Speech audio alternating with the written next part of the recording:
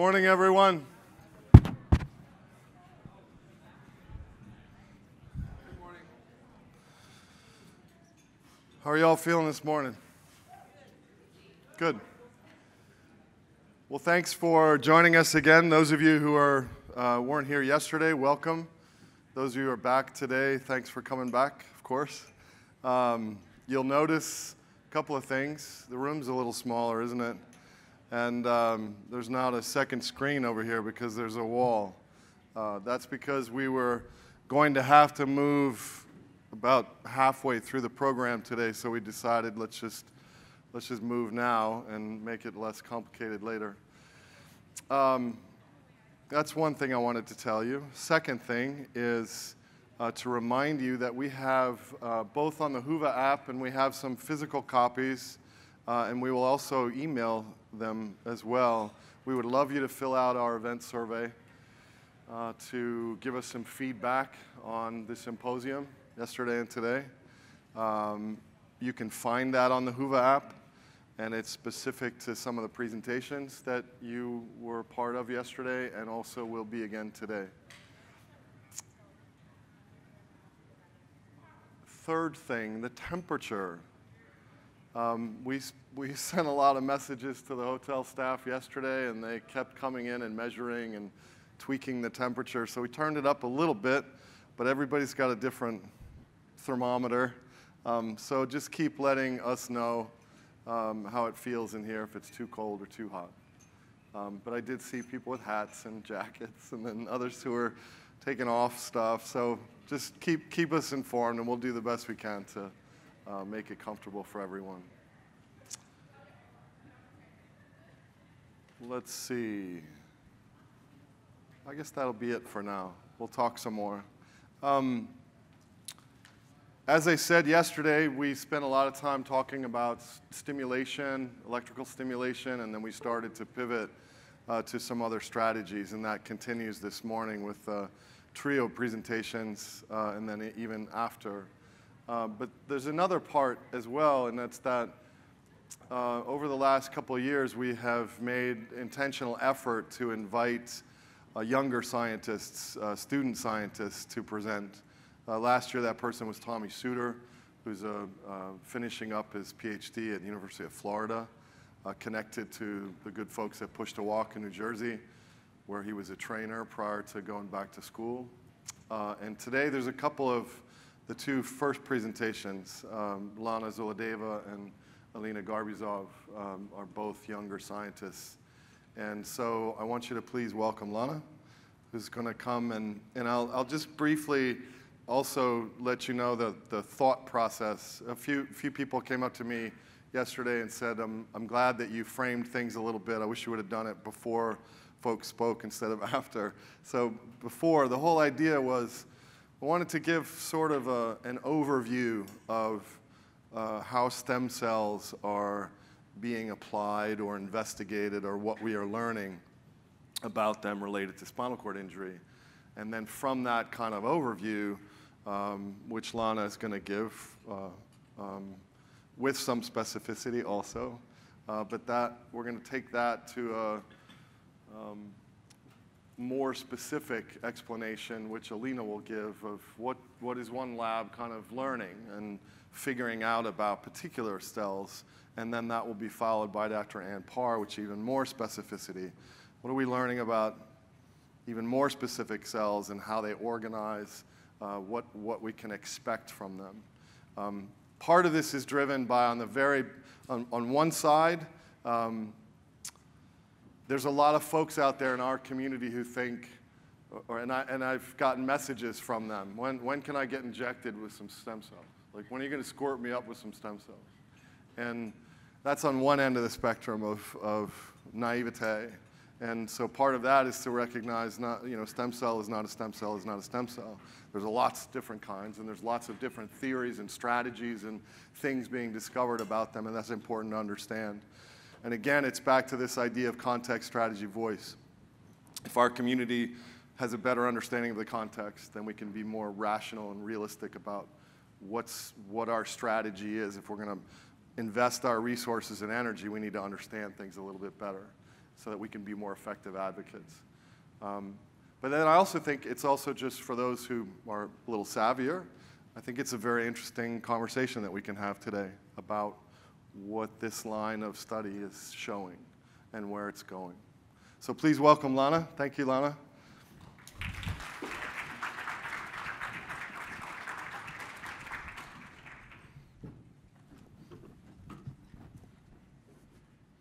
Good morning, everyone. Can you hear me? Is that better?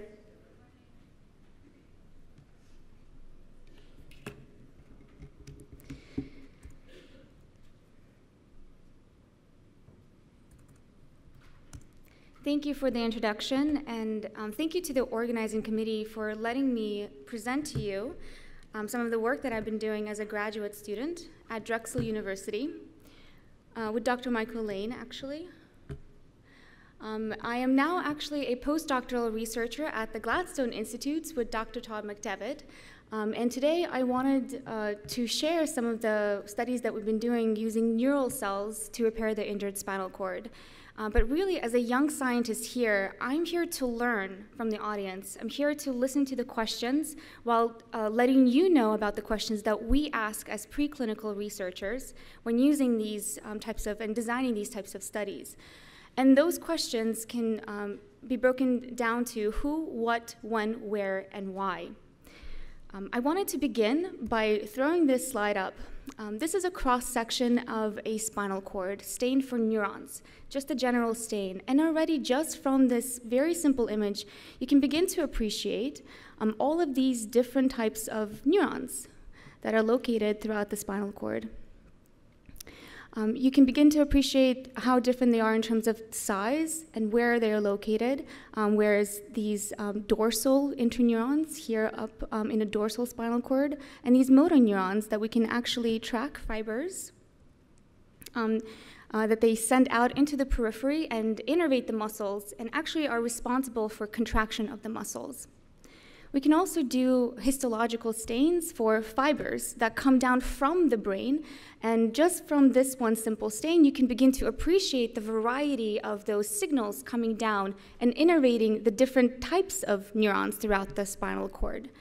But really, the reason why I'm putting this picture up is to give you an appreciation and a sense of not just the motor neurons that are responsible for the muscle contractions, but also all of these different types of spinal interneurons that become crucial to plasticity after a spinal cord injury. And we as researchers can actually identify particular types of interneurons. Here's a video of one particular subtype of a spinal interneuron.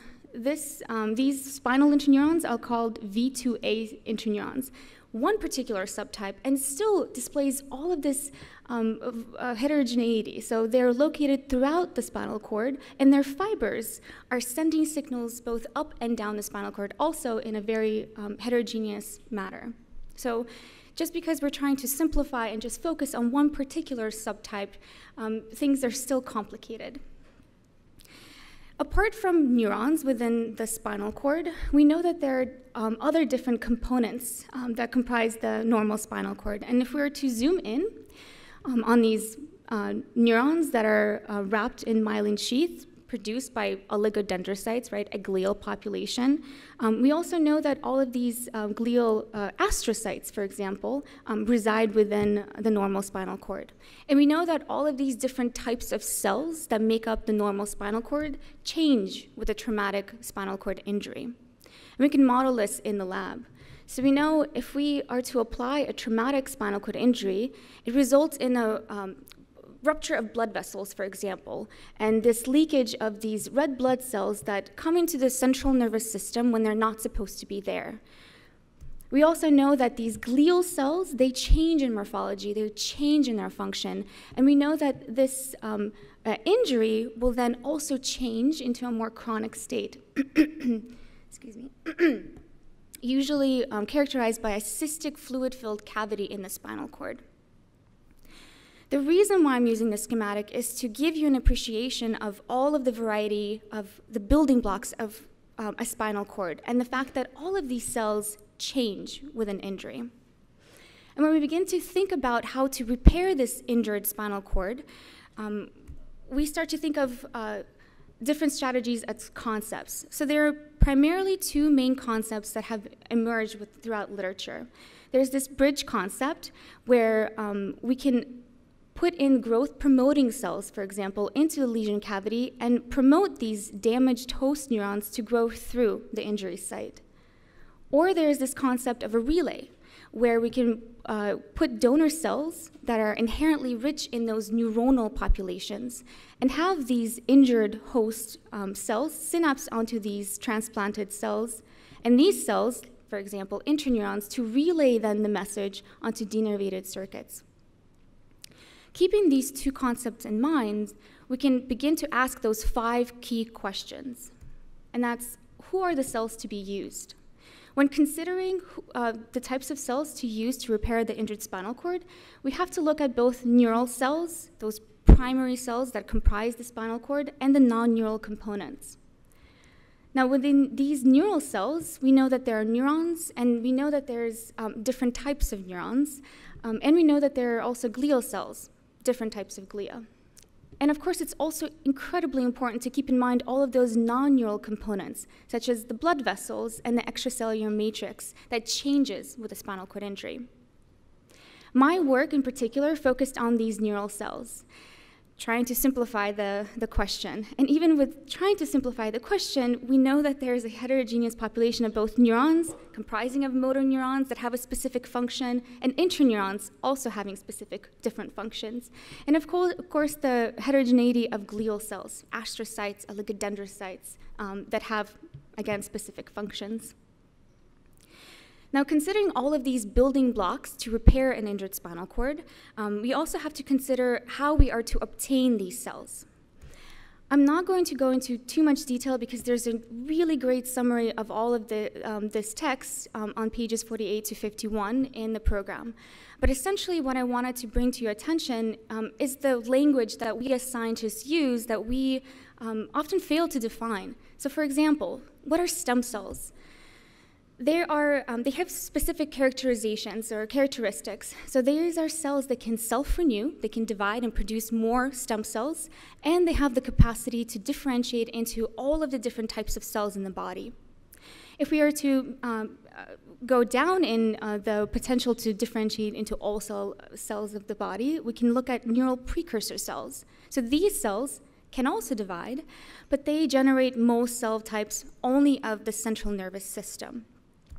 Going down even further in specificity, we can look at lineage-restricted progenitors, and these are the cells that primarily our work uses. These are the cells that can divide to a very limited capacity, and they only produce either neurons or glial cells. So very different from an actual stem cell. And lastly, as you'll hear from Dr. Parr, for example, with the emergence of new technologies such as induced pluripotent stem cells, we need to understand exactly who these cells are. These cells are not of neural lineage. They are cells that are generated by changing the genes, such as from, for example, the genes that are expressed in the skin to then create a stem cell to then be driven into a neural lineage. So these are incredibly important definitions to keep in mind when we're looking at using cells to repair the spinal cord. And with that, the 5 key questions that I wanted to touch upon and discuss are the questions that we ask ourselves when designing these preclinical studies. First, who are the cells and where do they come from? How do we generate them? What is the intended target that we are to treat within a laboratory system? And it's going to be very different if you're trying to treat, say, for example, bladder function versus respiration. When is the best time to treat? Are we going to design an experiment that looks at acute versus a chronic state? Where should the cells be delivered? And again, that's going to feed back on what types of, who are the cells that you're using? What is the organ intended for treatment? When is the right time to treat? All of these questions are to be considered in parallel. And why is cell therapy a valuable treatment option? Again, you can't really separate these questions. These questions are both interdependent and need to be considered together. So with these questions in mind, I wanted to tell you a little bit about a very rich history in the transplantation of a particular cell type. And these cells come from the developing spinal cord. So this is a cross-section of the embryonic rat spinal cord that has been used, or studies have been done since the 1800s. But really the bulk of the work that has been done was in the late 1980s, done by, for example, by Dr. Paul Ryer. All of these studies really showed some pros in using these developing cells to treat the injured spinal cord, such as these cells are inherently rich in spinal neural progenitors. They're also inherently rich with these spinal interneurons that we know have the capacity to repair the injured spinal cord, and they've been clinically tested. Those studies also revealed some cons. So, for example, the long-term phenotype of these cells is not known, and it's not the optimal cell source for clinical translation, but we can still learn a lot from these studies. For example, more often than not, these developing cells, when transplanted into the injury, as depicted here, they can proliferate to fill the injury cavity, and they can restore some morphology that looks like the normal spinal cord. These developing cells also produce or provide new populations of neurons, interneurons, for example, and glial cell types. But again, when we're considering the types of cells to use, we have to consider the question of what is the intended target that we're trying to treat. And those types of cells that we want to transplant will be very different when we're trying to treat bladder control versus promoting locomotor function versus promoting a motor circuit such as the respiratory circuit, which is primarily the focus of my dissertation. The other question to consider is, when is the best time to treat?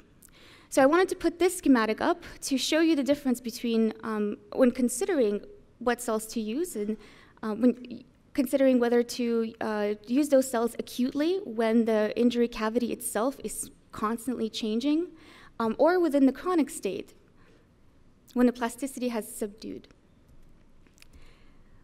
In parallel, we have to consider where should we transplant these cells. So it's going to be very different if you're trying to treat the acute state with a particular cell type versus the chronic state, and whether you want to be treating the injury cavity itself, or if you want to inject those cells out and away from the cavity to promote other types of repair. And with all these questions in mind, I wanted to throw this data slide. Now, I promised myself not to have too much data, but I think this is an incredibly important slide because it summarizes a little more than a decade worth of work from Dr. Lane's lab. So here what you're looking at is respiratory function, or the function of the diaphragm in an experimental setting. In white, you're looking at injured animals that were not treated with cells. In blue, you're looking at injured animals that received these basic building blocks, building blocks of the spinal cord. And already you can see that there is this bifurcation of responders and non-responders, a concept that we discussed last night with Dr. Silver's work. When we transplant or give these injured animals yet another source of building blocks, technically similar developing stage, etc., we see this heterogeneity and this variability in the functional outcome yet again. But these animals are now being immunosuppressed. Yet another question that we constantly consider in our preclinical designs, as most people will be under immunosuppression when they receive cells. And lastly, when we refine these populations to those lineage-restricted cells, different from all of the basic building blocks, we can see that we can limit that variability, but maybe perhaps limiting the efficacy. And this then makes us ask the question of why these cells are behaving differently from the other cells that we've tried. This data really sparked us taking a step back and looking at this developing spinal cord that has been studied for decades now. We took a step back and we really tried to define what are those cells that we're putting in. We know that the developing spinal cord is home to a variety of spinal interneurons. They're both sensory in function as well as motor function. And if we look into literature, we know that if we are to transplant these motor interneurons versus sensory interneurons, we know that these motor interneurons promote the recovery of a motor circuit, giving us a clue for which types of cells we should be using to promote the recovery of a motor circuit. Next, we know that when we dissect out this tissue, we cut very close to the cell body of these motor neurons. And so these motor neurons don't survive the actual dissection. We then had some studies that revealed that these, a particular type of interneurons survive the dissection and are transplanted, but these interneurons are inhibitory. And we know that there is a population of those red V2A excitatory cells in the developing spinal cord that we've also identified to promote respiratory or breathing recovery after spinal cord injury. All of this really to show that there's a number of evidence that has lined up that pushed us to really have this goal of enriching for these particular types of interneurons, identifying the who in our 5 key questions. So we had this goal of enriching for these V2A spinal interneurons, and to do so, we collaborated with a very talented cellular engineer, Shelley Sakayama Albert, who has the capacity of actually generating these spinal interneurons. And when we transplant and compare these injured, untreated controls to our lineage-restricted recipients, to these lineage-restricted cells combined with our particular phenotype of an interneuron, we can see that we can actually increase the efficacy of these cells, but yet again, resulting in variability. All of this to really say is that cell transplantation is just one treatment, and that there is no silver bullet. And that the fact that there are combinatorial treatment strategies that are being explored, such as combining rehabilitation with a cell therapy within the preclinical setting, or even combining some of the exciting FES systems that are already in people and helping people. And with that, I wanted to thank all of my collaborators, as well as the key graduate students that have contributed to all of this work, and of course our funding sources, and you for your attention. Thank you.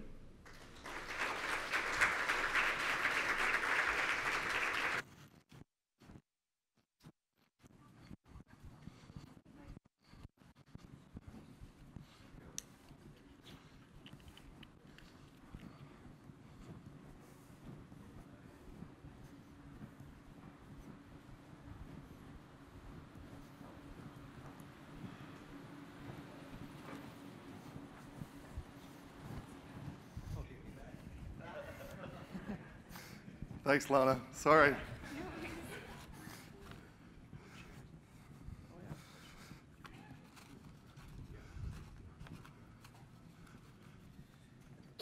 And I don't see Alina. Where'd she go?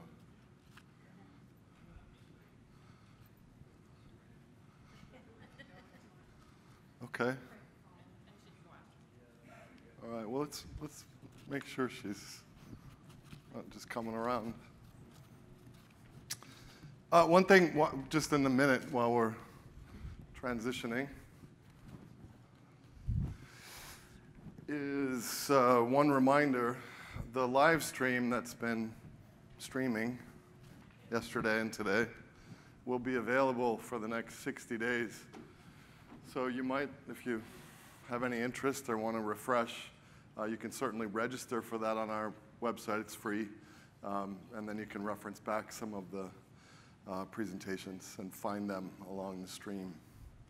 Okay, so good morning. So we'll jump and we'll hopefully get back to Alina after Dr. Parr. Dr. Parr and I met quite a while ago from Minnesota and have been following some of her research for some time and presented a few years ago in Minneapolis. So I'm looking forward to hearing how things have changed. Welcome. University of Minnesota. I've seen many Minnesotans out there, so I'm excited about that. And thank you to the organizers and to Matthew for inviting me here to speak today. It's really my pleasure. And I think this conference is really important too. It's really an opportunity to talk to the the consumer of our services and of our research, and give you really an opportunity to ask some questions. And so today I've entitled, let's see if I can get this to work. I've entitled my presentation, Regionally Specific Spinal Neural Progenitor Cells in a three-dimensional bioprinted scaffold, Why Specificity Matters. And I kind of wanted to talk more than just going through my research about really the thinking behind it and kind of explain why I think these things are important and why they're going to be important for translating stem cell therapy to actual clinical practice. And so this is the Merriam-Webster definition of specificity, and what I was really getting at was this first definition here, the narrowness of a range of substances with which an antibody or other agent acts or is effective. And I'm really glad that I followed the last presentation, because I think that was really a great presentation, and it was really something to build upon. And I think this really does get to the who, what, when, where, why, and being really specific and deliberate about the questions that you're asking, and that's really my point here. So we know that too many clinical trials have failed, and we don't understand why. We know that there's been a lack of translation from rat to human studies. We know there's been a lack of translation from acute or subacute to chronic, and we really need to understand mechanism and avoid oversimplifying the questions. And in this age of precision medicine, we also need to really think about patient-specific therapies. And again, that comes to being very deliberate and specific. And so here I put a picture, throwing spaghetti at the wall. Many of you are familiar with this saying. And I think in the past, when we talked about cell therapies, this was the problem. We were throwing spaghetti at the wall to see what would stick, and we weren't being deliberate about the questions that we were asking, and I think this has led to some failure in clinical trials. So in my lab, we're very most interested in chronic spinal cord injury. And so this is the main point of acute versus chronic injury. Neuroprotection is not going to work in chronic injury. What I mean by this is quite simple, really. When you have an acute spinal cord injury, you have 3 cell populations. There are dead cells, they're dead, they're not going to come back to life. There are live cells, they're fine, you don't have to do anything with them, but there's this cell population in between that are injured and dying. And you still have the opportunity to save those cells, and that is neuroprotection. In chronic injury, these cells have already made the decision to die or to live. So any therapy aimed at neuroprotection really is just not going to help. And so in my mind, I like to simplify things as much as possible. So chronic injury, we only have 3 possible strategies. And this is sort of dovetails with the talk that was before me as well. Number 1 is regeneration of the spinal cord. And this could occur through cell transplantation strategies or endogenous regeneration. And as Dr. Silver was talking about yesterday, taking down the neural networks, that would fall under the category of endogenous regeneration. And there are different strategies to approach this. The second possibility is reorganization of the spinal cord, and as we talked about a lot yesterday, epidural stimulation or physical therapy would fall under this category. And the third category is really bypassing the spinal cord entirely, such as with brain-machine interface or exoskeleton, and I'm not going to talk about that particular thing at all today, but just to be thorough. So now I'm going to talk about the specifics. I'm going to talk about 5 different areas that I think we need to be very specific in. And these are 5 areas that I'm working on in my laboratory. So the first one is utilizing clinically relevant autologous cells. And so immune rejection is real. And so this is a paper from Mark Dushinsky's lab, Restorative Effects, and I was hoping the speaker that may go after me now may talk about this trial a little bit. But basically, this is a great landmark paper. I think it basically showed that you can transplant human neural stem cell grafts into primates. They differentiate, and they send out axons, and axons from the monkey go into the graft, and they get functional recovery, and this is great. The thing I'd like to point out about the paper, though, is that only in the last 5 of 9 monkeys did they actually get this result. The first 4, they didn't get this result at all. They didn't get any or very little cell survival, and they didn't get any functional recovery. And so the first 2, they thought it was actually that the cells were washing away, that it was a technical problem. But the second 2, the cells just didn't survive. And then what they did was they gave them more immunosuppressive agents. And then the cells survived and they got this result. But the problem is, do you really want to have, and I underlined 3 drug immunosuppression in human patients, because that's going to be a huge problem. And so my last line here, and you don't have to read all of that, that's just a summary of some of the findings of the paper. But my last point here is most rodent researchers that I know now, 10 years ago when we used to do these transplantation studies, we used to immune suppress the animals with cyclosporin. And nowadays, because it is still human to rat, so the cells will get rejected, most of us now use genetically modified rats because the immune suppression just doesn't work very well. And so immune rejection is real, and so I think that this is a problem. So in recent human trials, they've used embryonic or fetal stem cells. Again, this is a problem with immune rejection and also ethical controversy. And so in my lab, we're using iPS cells, so induced pluripotent stem cells, which some of you have probably heard about before. The person who discovered these won the Nobel Prize in medicine a few years ago. It's Yamanaka from Japan. And you can imagine how this has really brought forth a whole new area of medicine, of regenerative medicine, because now what we can do is take your skin or your blood or any cell really in your body, and we use genetic manipulation. You can see it's just a little schematic on the side here, to turn back the clock on these cells to make them into embryonic-like cells, and then we can subsequently culture those cells to make any of the organs in the body. So you can imagine how this is very exciting. We can make you a kidney or a liver or whatever that your body isn't going to reject. And so it turns out we can also make neural stem cells. So in my lab, this is what we do. And by clinically relevant is that all of our protocols that we've made are also designed for seamless transition to the clinic. And that is, in order to use a cell protocol in the clinic, it can't use human byproducts. You have to have very defined media, nothing proprietary. And so we've done that. We also use non-integrating virus, Sendai virus. And so there are some people who are also working on this thing called directed differentiation, where basically you skip the iPS cell and you go directly from a skin cell to the cell type that you want. That may be a strategy that's going to work in the future. That's not what we're working on.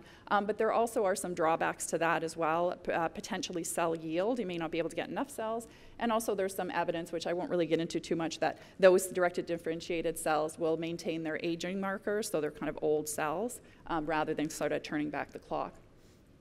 And so that's my first point, is just being specific about the cell type that you use, prevent immune rejection.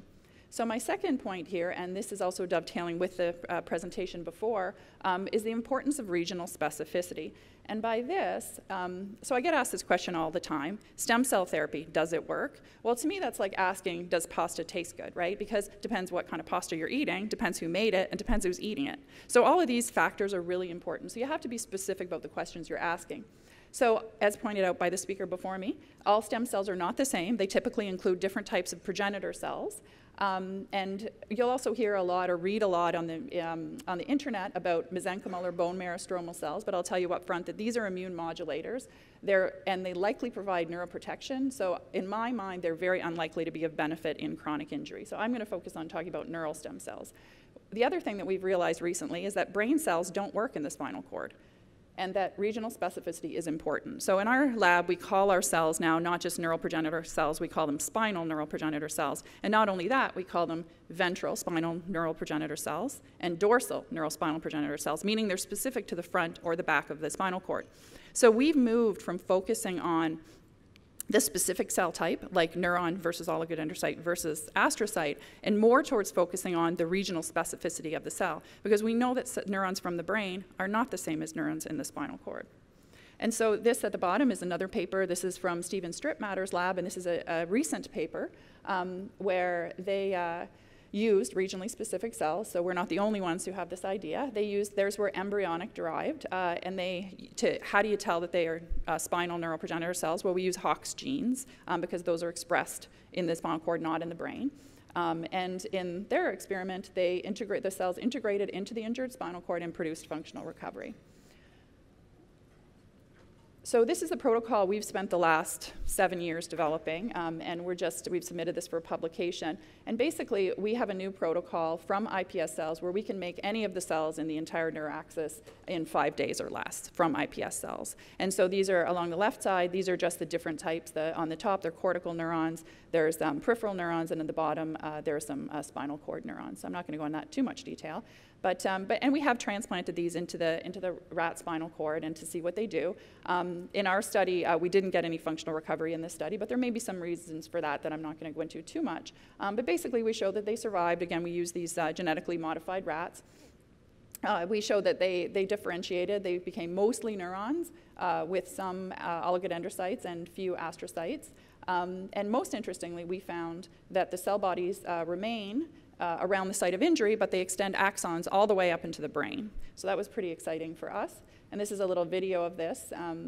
And as the brain comes around, you'll see the axons that are extending up into the brain. And there are a couple of other groups that have found some similar results to this. So we're pretty excited about that. We use some tissue clearing techniques. That's on the far left. So we can actually really visual. These are some modern neurological immunohistochemical techniques. And then we can see in the brainstem and the spinal cord the green cells. And then what we did is we actually matched the brains to the Allen Brain Atlas, which will tell us where in the brain these axons are going. And we found that they were targeting very specific areas.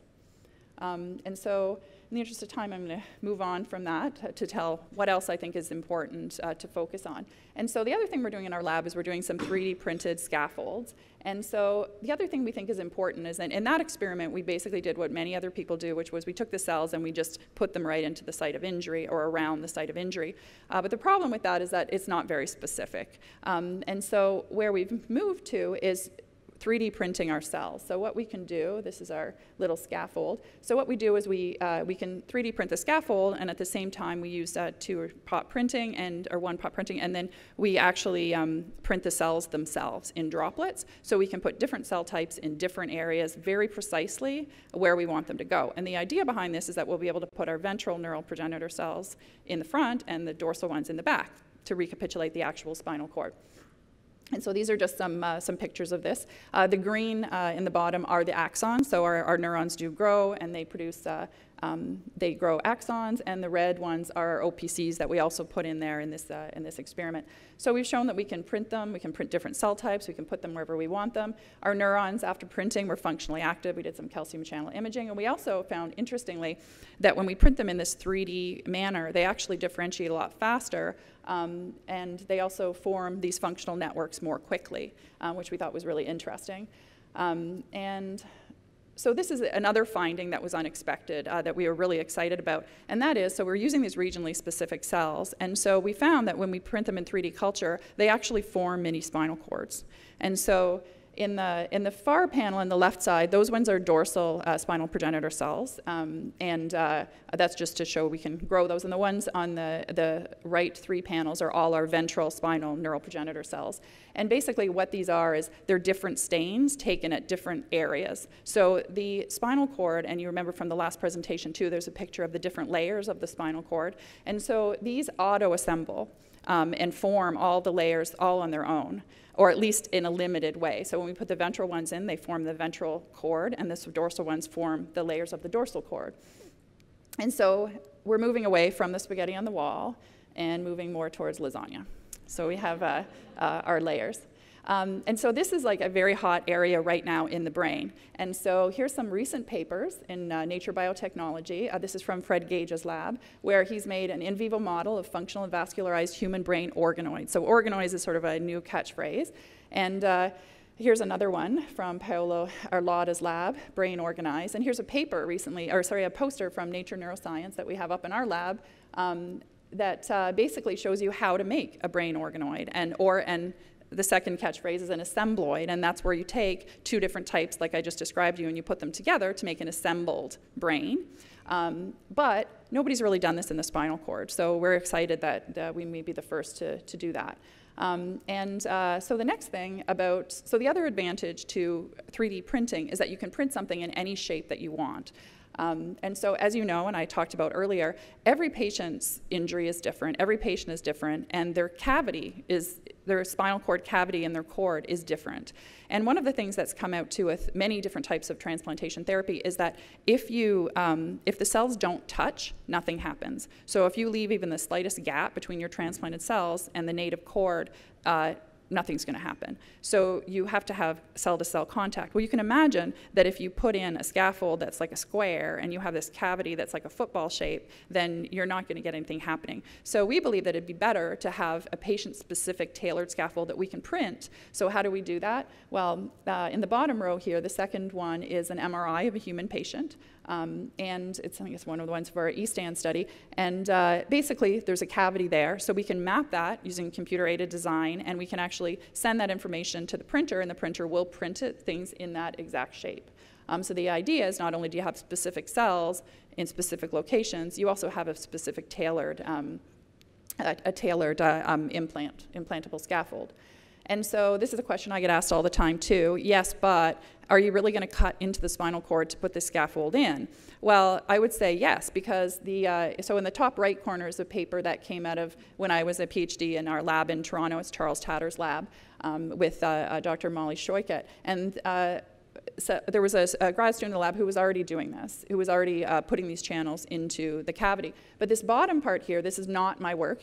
Some of you will recognize this. This is from the in vivo therapeutics trial. This is a clinical trial that's ongoing right now. It's implanting scaffolds into acute spinal cord injury. And they're not seeded with neural stem cells. They're just an empty scaffold. But this, they call their neurospinal scaffold, they put it right into the cavity. They basically go in at the time of injury, cut open the cord, midline myelotomy, rinse out whatever this junk is in there, and then put this little scaffold in. So it's already being done, and it's already been approved.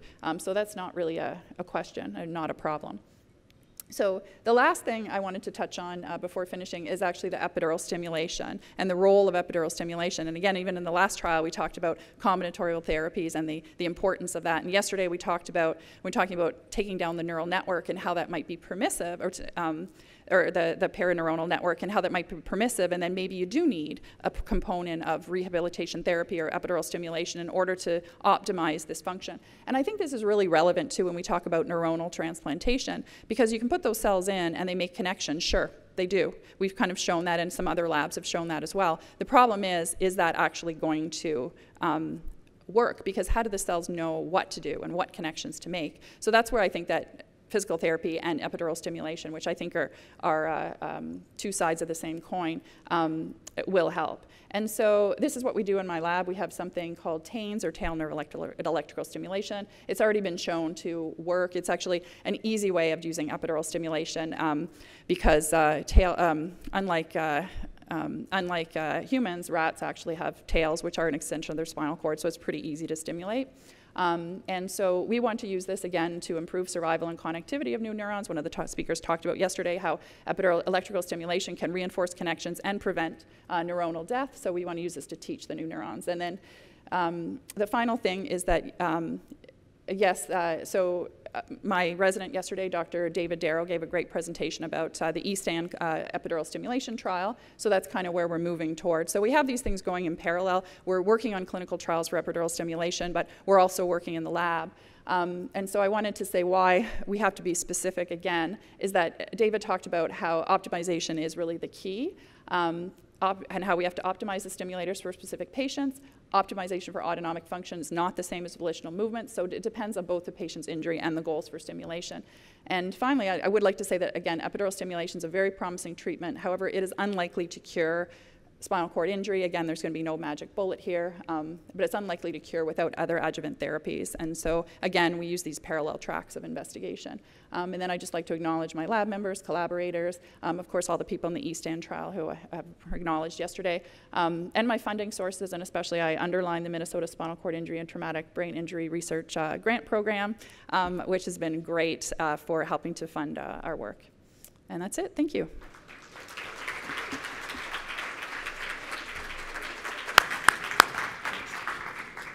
Thank you, Dr. Parr. Rest assured, Alina is alive and well and coming up. One little punch. Thank you, Dr. Parr, for mentioning the Minnesota SCI TBI Research Grant Program. You will hear a little bit about that later today in the Cure Advocacy Network panel with some of your community advocates who are here to talk about the efforts to pass legislation in other states where we have had some success. But certainly that has helped to foster some of the work that you just heard from Dr. Parr. And again, something I didn't mention earlier this morning is, which I think, Dr. Parr, you also articulated well, is to think about where these things are happening across that continuum of discovery to translation, and how these strategies and research are informing one another along that path. So please welcome Alina Garbuzov, Dr. Garbuzov.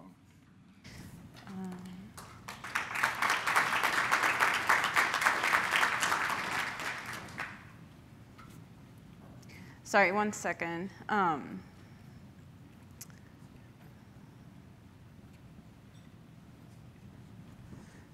So, hi everyone. I feel very fortunate to be here today. I was injured 4 years ago as a graduate student working in a stem cell lab.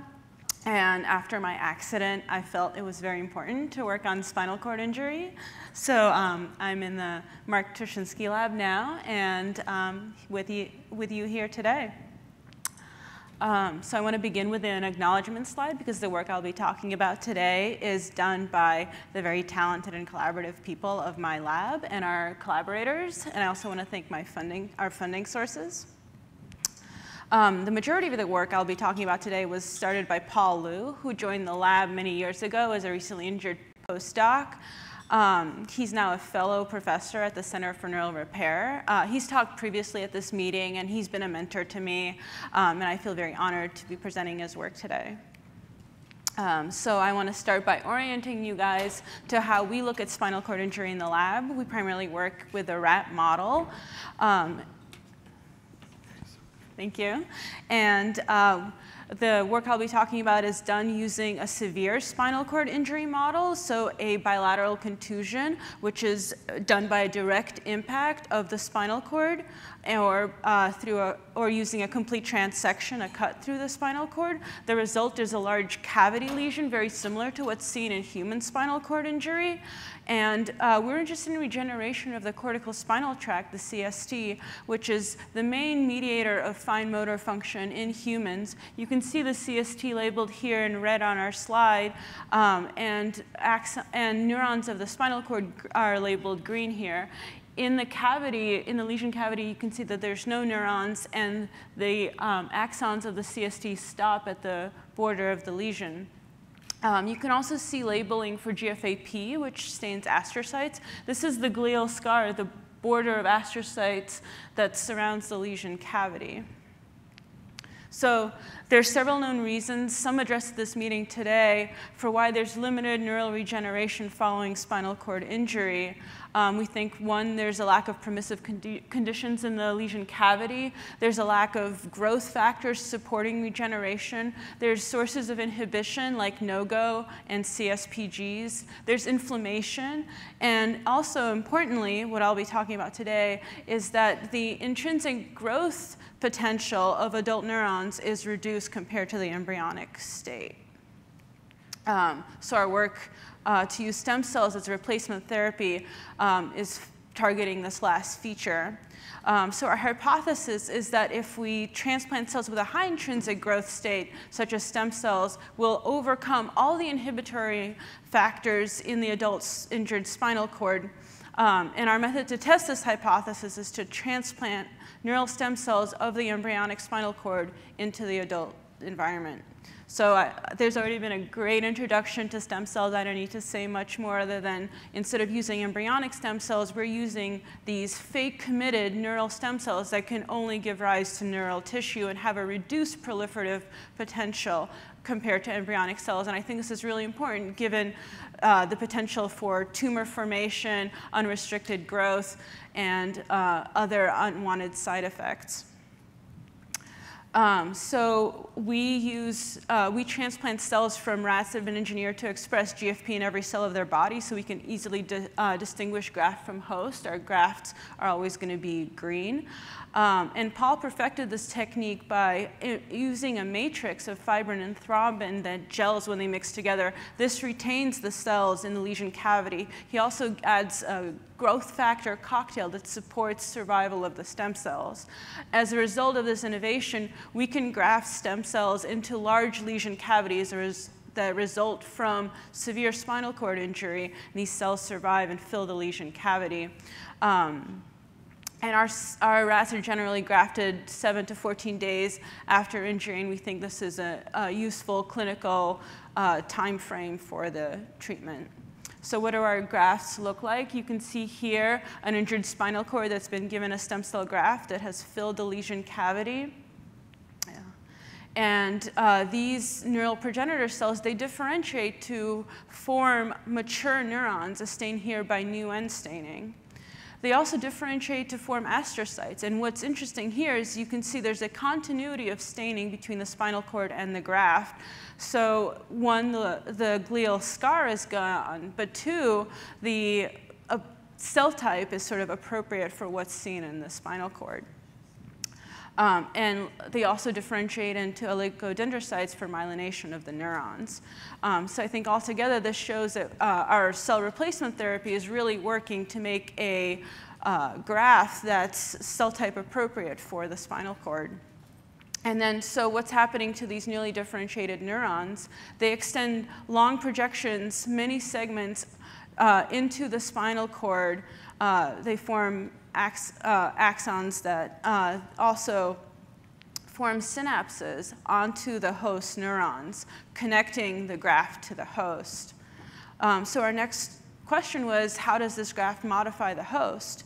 And when we look at the cortical spinal tract, we see really robust regeneration of the host into the graft. And the cortical spinal tract is one of the most refractory to growth, one of the most difficult to stimulate. And so what we really see here is that the graft has remodeled the host environment. So by transplanting cells with an intrinsic high growth potential, they're able to also overcome the remodel the inhibitory environment of the adult nervous system, such as the lack of permissive condition in the lesion cavity and a lack of growth factors, and promote the regeneration of the adult nervous system. They also remodel the dense astrocyte barrier, the perimeter around the lesion, the glial scar. And so, in summary, our neural progenitor grafts fill the lesion cavity with spinal cord appropriate cell types. They extend large number of processes out of the graft into the host spinal cord for long distances and form synapses connecting the graft to the host. And I think together this allows for a neural relay, which is a concept that Lana introduced earlier. And this relay means that we don't have to promote the regeneration of the host all the way across the lesion cavity. The graft acts as a relay to transmit the information across the lesion. So does this translate into functional recovery? And for us, the answer is a clear yes. In the thoracic complete transection, we have return of motor function significantly in the rats that are given the graft. And we also looked at recovery of a skilled reaching task in rats after a cervical injury. And again, here the grafted animals are in red. We see a significant functional recovery in the grafted animals. So from here, we're taking our findings into two directions. One is looking at the molecular mechanism by which the graft signals to the host to promote the regeneration. And the second is to try to translate these findings into the clinic, which is what I'll be talking about next. To pursue translation, we're trying to create a protocol for spinal cord for this method in non-human primate model, the rhesus macaque. And this is done by Efren in our lab and our collaborators at UCSF, UCLA, and other institutions. So our approach for this project was first to identify the best human cell line for transplantation. And we grafted a variety of cell lines to try to optimize this. This is a very difficult question, and right now we're working with the H9 human embryonic stem line, which we very carefully direct to a spinalized fate for, again, the appropriate cell type transplantation into a spinal cord. And you can see a successful graft on the bottom of the screen there, and it took a lot of work to try to get our grafts to look this good. So as Anne mentioned, our first couple of grafts basically washed away, and I think this is important to mention because in translating these therapies to humans, we really need to focus on large animal models and optimizing all our methods in this environment before we can have a successful human trial. So something we completely didn't anticipate, the high CSF flow in larger animals washed away our cells initially, so we had to modify the matrix, we had to tilt the operating table, and as a result, our grafts survived. We also had to, as Anne mentioned, modify our immunosuppression, so now we're using basically this protocol for humans that's used in solid organ transfers, so it works. And we have subsequent good graft survival. This is what it looks like in surgery. You can see the gel of the matrix, and the stem cells fill the lesion cavity. And again, I just want to show you our successful graft, which completely fills the lesion cavity. And like in the rat, our neurons extend large numbers of axons long distances up and down the spinal cord. Here's a slice through the spinal cord showing that the axons travel both in the white matter and in the gray matter. And I'm going to be showing you a zoom in on box F, where you can see in the lateral motor column, these neurons the axons from these neurons interact with motor neurons, and they form synapses onto the host neurons. And importantly, our human grafts promote the growth of the monkey CST into the graft. So to assess functional recovery, we use these Brinkman boards where the monkeys have to pinch treats out of different size slots from easier to harder. We also assess them when they're behaving naturally using object manipulation. So you can see on the affected side the sort of compacted grip of the control monkey, and you can see the functional recovery again on the affected side of the grafted monkey using a more open grip now. So when we score the object manipulation test, we see a significant improvement in the grafted monkeys. And when we combine all the functional tests into one metric, we also see significant functional recovery in the grafted monkeys. So where are we going next with the primate work? We're doing a lot of optimization. I think that's been like the word of the meeting, to really find the appropriate cell type and a reproducible method to create a spinalized stem cell line that's appropriate for clinical use. And this is not an easy task. And we have grafted animals that we'll be monitoring for years, basically, to show safety of the stem cell graft. And in terms of efficacy, we have about a 50% improvement in our animals. But the sort of the biological substrate for recovery, the axon growth out of the graft is really robust. So then I guess the question that I want to pose to you guys, and maybe we can address it during the panel, is this robust biological efficacy, the large axon growth, the growth of the host into the graft, is that sufficient to sort of justify human trials? Is a 50% improvement in recovery in the animals sufficient to justify human trials? I guess that's the discussion question. And then I want to finish my talk with something that I feel very strongly about. Is this is new data about working in chronic conditions. So everything I've talked about before has been subacute, so grafting 7 to 14 days after injury. We wanted to know, is this protocol appropriate for the chronic state? Is this even going to work? So we grafted rats 6 months after injury, given that rats live for only about 3 years, and that after spinal cord injury, their injury stabilizes in about 2 months max. 6 months is really a definitively chronic state.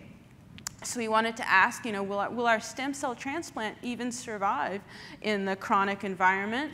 Are there axons from the host still in proximity to the lesion, because we know that close proximity between the host axons and the graft is necessary for regeneration? And then finally, will the host even regenerate in the chronic state? So here I'm showing you what a chronic lesion looks like. You guys have seen it in some in the previous talks too. There's really strong GFAP staining for astrocytes, that glial scar that we're talking about, the neurons. And then we were happy to see that our grafts do robustly survive in the lesion, even 6 months afterwards. And as you can see, they continue to remodel the glial scar. So you can see that the GFAP staining is greatly reduced.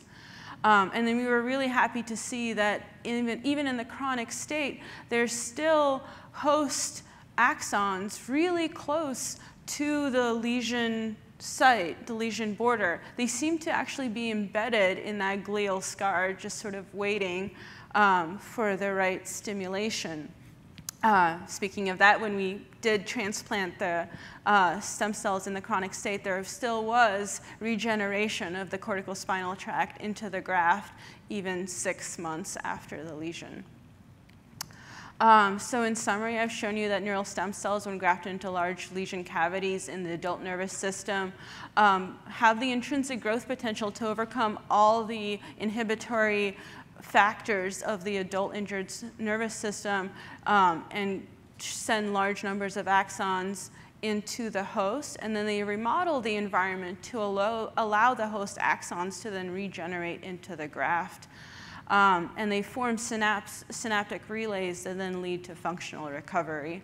And we're pursuing this in the translational environment in the using human spinalized stem cells in our primate model and through chronic studies in rats. So thank you.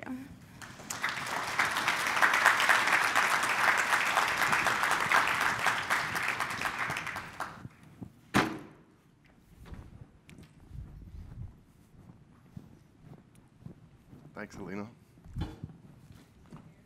Yeah. Dr. Parr, come on up.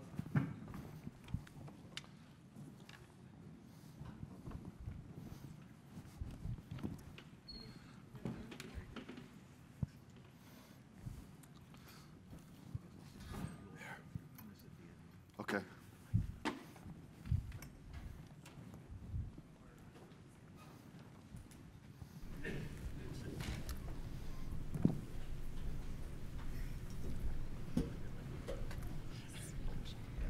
You guys share a mic, okay? Yes. All right. Well, that was excellent. I actually learned quite a bit. Thank you very much. I guess I will start off the question by asking that we have various different strategies, biomaterials, enriched interneurons, neurons that promote corticospinal tracts. It seems to me that the stem cells are doing quite a bit. How are you going to try to target things? When you put the grafts in, they do a lot of things, but how, in learning this, when you look at motor function, corticospinal tract versus interneurons, is there some play between you all, amongst you all? How might that happen? That's a loaded question. Yeah, I guess I'll start with this one. Yeah, I don't think that you should, anybody should look at our research as being competing. I think it's actually more complementary. And in fact, I get quite a bit of inspiration from these other laboratories, and I had some of Dr. Tushinsky's work up when I was presenting, and Dr. Liu's work as well. Because I think that one of the things that has changed about the way that I look at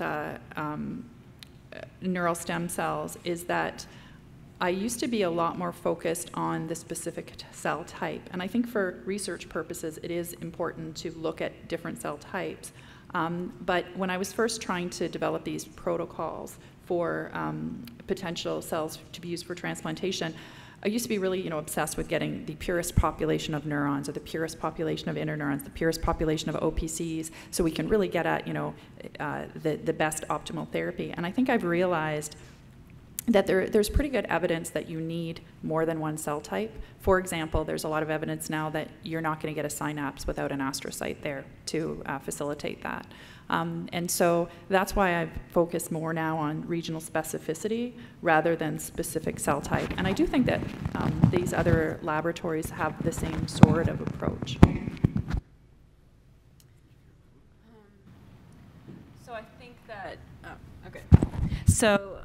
I think how I think of it is that we are basically providing the neural substrate for recovery, and then we're going to go into physical therapy or electrical stimulation, and through plasticity, we can try to sort of direct the graft towards the recovery that we're looking for. And ultimately, I feel like this is where human patient trials are going to come into play. It's very hard to motivate our rats and our monkeys to do the physical therapy, and there's and so working with a human population that has the motivation, that gives us detailed feedback, that's going to be a completely different ballgame. Or employing some non-invasive rehabilitation strategies.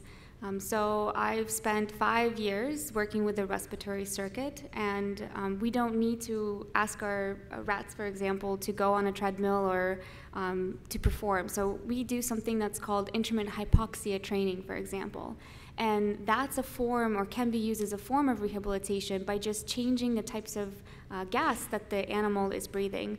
And it is being used within the injured individual population as well. So not only are we teasing apart of how this particular rehab strategy is working, but we're also combining it and seeing if we can direct both cell specificity and cell connectivity by using this means of rehab that's non-invasive. Let's open it up to the floor for other people to ask any questions. Please come to the microphone. There's, I see a hand up there.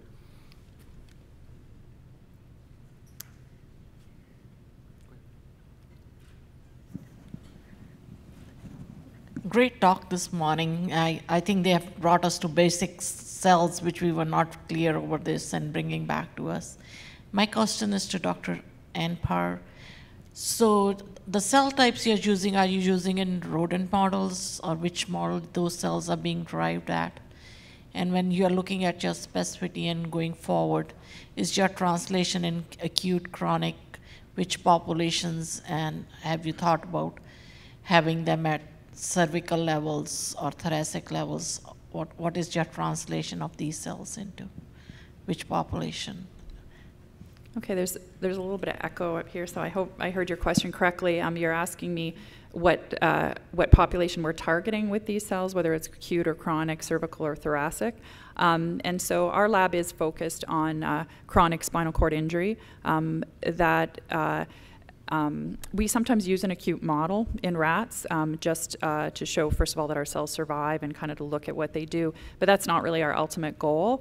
And I think when we talk about mechanism, and as the other presenters presented the concept of a relay, and I think that is something that is going to be very important for chronic spinal cord injury, and that's ultimately our target. Our targeted mechanism is a relay mechanism. And that's what we're looking at. As for cervical versus thoracic, right now we're using a thoracic contusion injury. There is potentially a problem, which I didn't really get into, but there is potentially a problem with cervical injuries as far as the scaffolding goes, and that is that while I said that, you know, we can cut into the spinal cord, we can do a midline myelotomy in the thoracic area with very little potential complication. It is a little bit different in the cervical cord because you have to cut the crossing fibers, and if you do that right over the area of hand control, if a patient does have hand control, then that's a potential risk. And so specifically, I think the cells themselves could potentially work in a cervical injury, but I think the scaffolding might not.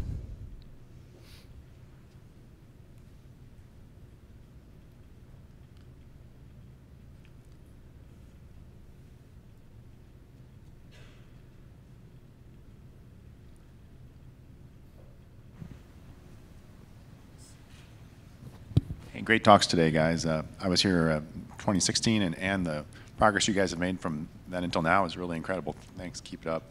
I think maybe I'll go to the question that was posed in the last talk about the 50% increase. Is it worth it to look at doing some trials in acute? Because I know you wanted to have that discussion. And I'm kind of curious about that too. not that it's applicable to me per se, but just the idea of if that, let's say that that did work and you were able to show in an acute trial that you got some movement back or whatever, some functional gains in the acute population, if you got it to a, you know, whatever, a B stage clinical trial where you were actually looking at efficacy, or if it actually was giving some functional, what do you think that would do to the whole research in general if 50% was enough and you're throwing these in? And this is also talking about immune suppression would be as part of that as well, I'm sure, and some obviously side effects. Do you think that would help the rest of the researchers say, hey, look, we're making progress, or everyone say, hey, it's cured, we've got 50%, let's just throw up our hands and be done? I guess that's more of a question for you guys up there.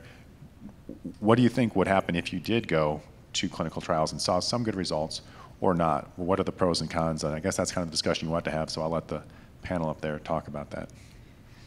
I think this is a conversation that we constantly have in our lab, because there have been clinical trials that started with different stem cells, sort of not the kind of optimized stem cells that specialized stem cells that we've been talking about, but sort of the more your garden variety, and they have not been shown to have an effect, or it's kind of still early days. But I do think that trials that don't show an effect negatively impact the field as a whole. So we have to be very slow and very cautious, because I think there will be stem cell burnout.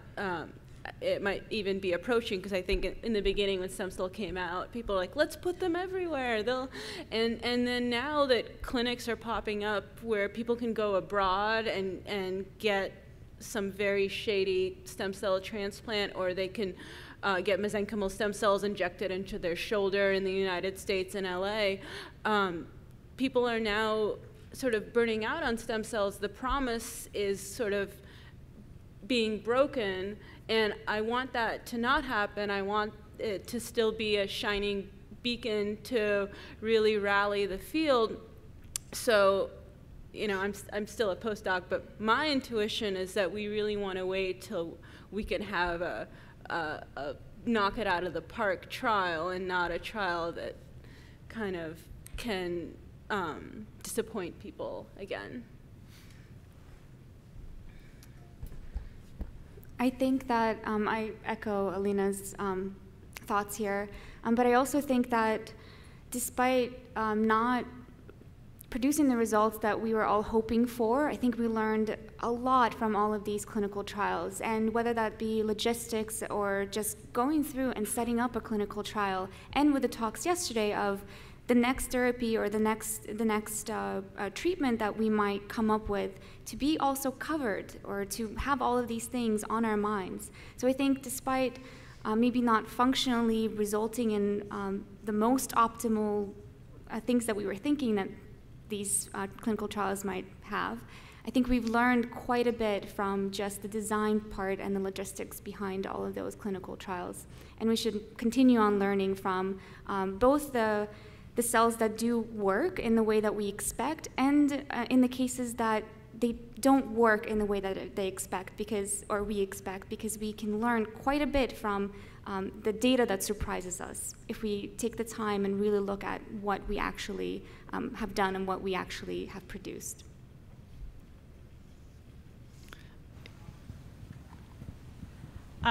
Dr. Parr, you talked about using regenerating and regrowing, and I know I'm part of the ESTAN trial, and so that precludes me from every stem cell study that will ever be done. But is there ever going to be a time when you can use both to try and not only regenerate cells, but help them, have them relearn, but also grow new ones?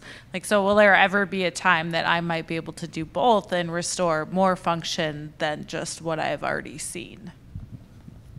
Yeah, that's a great question, and actually that sort of was going to be part of my answer to the last question, was actually the combination of therapies. And we have the ESTAN trial, but as you know, one of the limitations of epidural stimulation is you can only work with what a person has, and if a person has, even though they're all ASIA A's or B's, injuries are even within those categories. That's sort of a gross definition of, of what's seen clinically, but the actual histological appearance of the people's spinal cords can be very, very, very different. And if you don't really have much left in terms of remaining axons, then you're not going to get a really robust recovery with epidural stimulation as somebody who has lots and lots of axons left might. And there's other reasons why you may get a different result.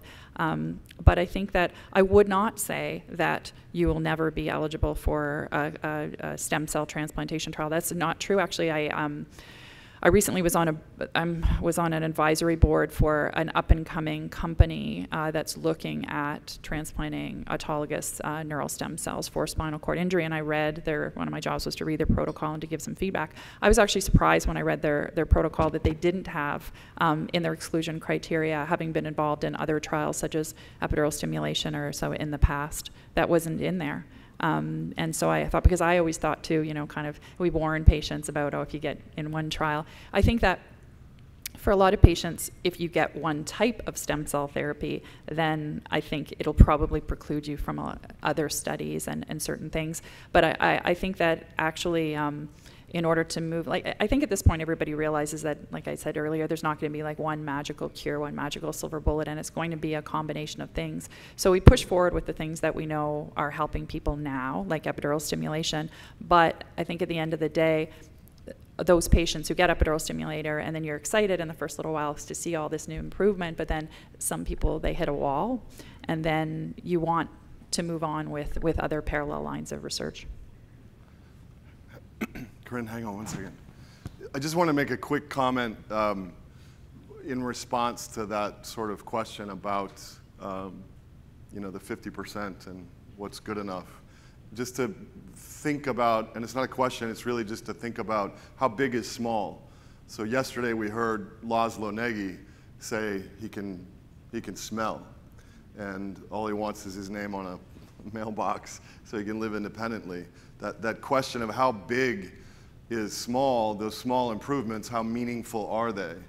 But the tension is on the flip side. If we were to talk to some folks in industry, how small can be big enough to attract investment and market and the machinery necessary to get out there, because you don't get many shots. And so I just wanted you to think about that sort of inherent tension. Our community will take something small because it's very, very meaningful. But that doesn't necessarily translate out into the world, and how that's something we have to figure out. Sorry, Corinne. Hello. Thank you for those excellent presentations. It was very interesting. I have two questions for Dr. Parr. The first question is about organoids. It seems to me that it's a very exciting area.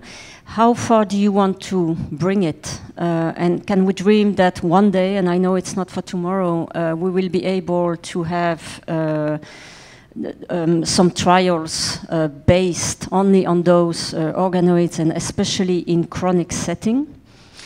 So that's the first question. And also, do you have any cooperation? Is that one area where there maybe, I'm thinking it's so complex and so innovative that maybe it would be good to have a platform of cooperation on that.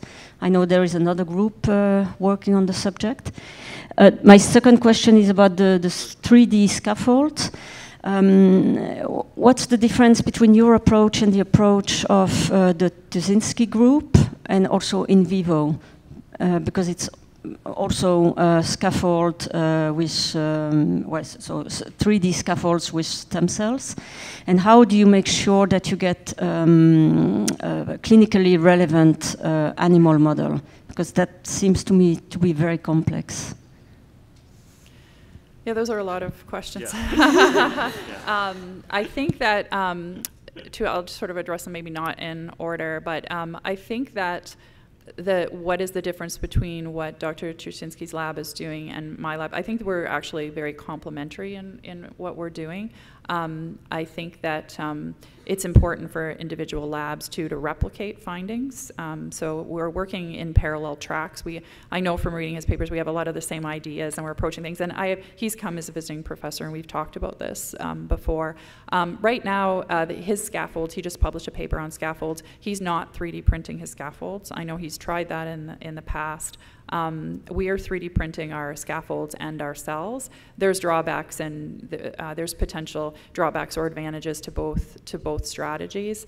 I think they're both worth pursuing, kind of to see where that goes. As for the clinical relevance of the animal model, that's a great question too, because one of the things that I've run into is that using a clinically relevant model isn't always the best strategy, especially when you're looking at a relay mechanism, because one thing is that I've always said I'm never going to use a transection model, because I'm like, that doesn't really happen in humans. Why would I do that? It's a different pathophysiology.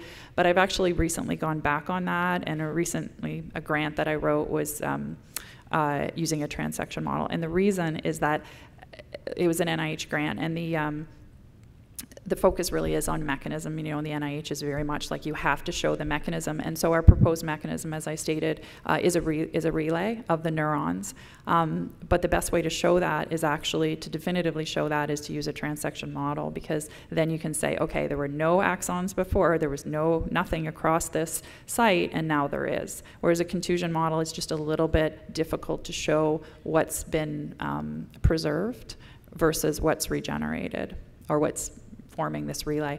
And so I understand that is like, it was a bit of a struggle for me finally acquiescing to using this transection model.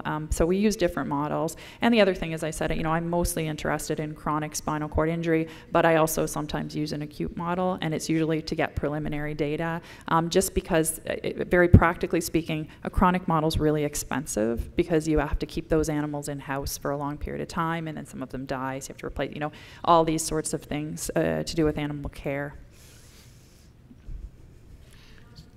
Mm-hmm. Oh, the organoids, yeah.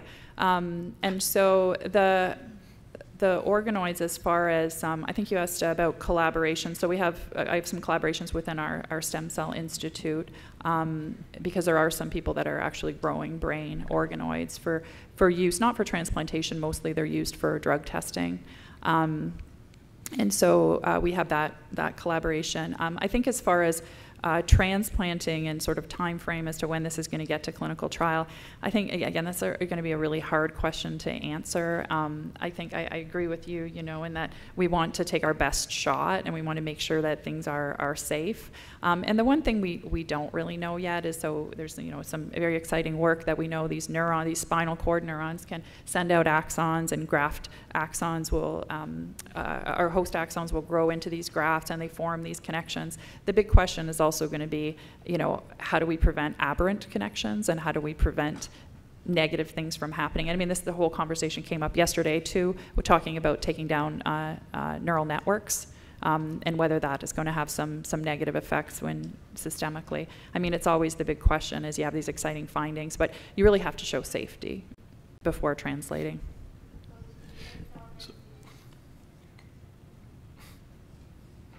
Just to clarify, you end targets with the organoids is transplant. It's not to have a platform to try therapies. That's another... Oh, well, with the organoids, that's the beauty of it, is you can actually do both. Mm-hmm. You can use them in a dish to test different things. We could make spinal cords, we could injure them in a dish and try different drug therapies. That's not really the goal of our lab. The goal of our lab is we're really looking at eventual translation and transplantation strategies. But we also can share these organoids with other groups. We do that frequently. We send cells off to other labs who request them for different purposes. So I have one question I need to get in here, because I've been dying to ask. And from the audience perspective, so we're talking about scaffolds mixed in. We're talking about neural enriched populations, whether they're interneurons or otherwise. What I want to ask is a numbers game. So you're putting in with scaffolds or without scaffolds the cell types, and a lot of them turn into these hugely gross grafts of neurons. And I think sometimes I'm alarmed personally because I'm like, that looks like a neuroma. That looks like a cancerous growth. So I want you to kind of maybe address to the audience what the risks of these things are, whether they're precursors or progenitors that you're putting in and calling them stem cells, of them down the road growing into an elbow joint. So I want to address this by saying when we took embryonic stem cells and we put them into nude rats, which are rats that don't have an immune system, we did have sort of outgrowth of these cells, sort of enlarged grafts, and we became very worried. So this is at the forefront of our mind. This is why we're taking our embryonic stem cells and we're directing them to the spinalized fate. And as you restrict the fate of the stem cells, you diminish their proliferative potential. And actually one of the other things we're looking at is basically building in a fail-safe switch into our cells, a genetic mechanism where we will be able to either kill the dividing cells or kill a fraction of the population if we do see any sort of out of control growth. So our idea is that when we do transplant these cells, because they are stem cells, and though they are specified to be spinalized and have a reduced proliferative potential, we want to have that fail-safe mechanism to protect our patients, basically. One last question, and then we're going to take a break. When you were talking about immunosuppression, I imagine that it's like when someone gets an organ transplant and their body rejects it. So if you were to take my cells and make them into stem cells, wouldn't that be a non-issue of rejection? So no, so that's the whole idea behind using either iPS cells or directed differentiation. So you may read that. So obviously, if you take something from somebody else and put it in you, whether it be a solid organ or bone marrow or something, your body's going to reject it, and you can match that. Like you'll hear about, like people that get liver transplants. So that means they're less likely because they're more similar to that person. So they need less immune drugs, but you still need immune suppressants. With embryonic or stem cells, the embryonic cells themselves actually are immune privileged, but the problem is you don't use embryonic cells. You then differentiate them into the cell type that you want. And then as soon as you start differentiating those cells, they start expressing markers on their surface, which make them immunogenic. So you would then reject those cells. If you take your own cells and turn back the clock and then subsequently culture those cells, or you use directed differentiation where you take your own cells and genetically manipulate them to become something, those cells will still express the same markers of yourself, and so your body will not reject those. It's as if you have your own kidney back or your own liver back or your own brain cell back. One more, maybe? Anybody have, did you still want to ask? No? Okay. Hi, good morning. Thank you for y'all's talk. I just had a quick question in regards to the stem cells. Have you guys done any, I guess, electrophysiology or have any measurements to assess if these stem cells are currently electrically or chemically functioning with the residential neurons?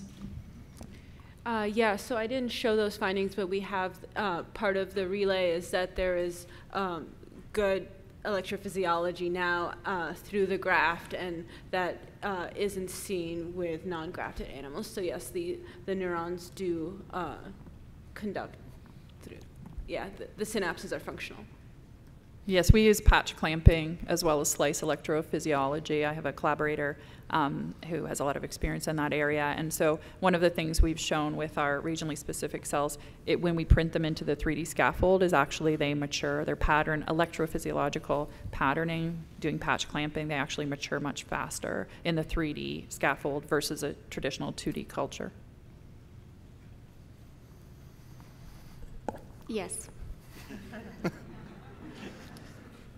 Thank you, everybody.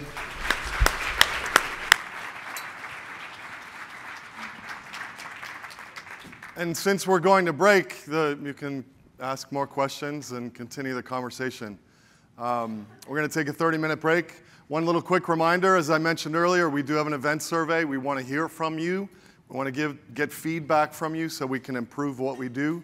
If you do not have the Whova app, you can find a link to it on our website.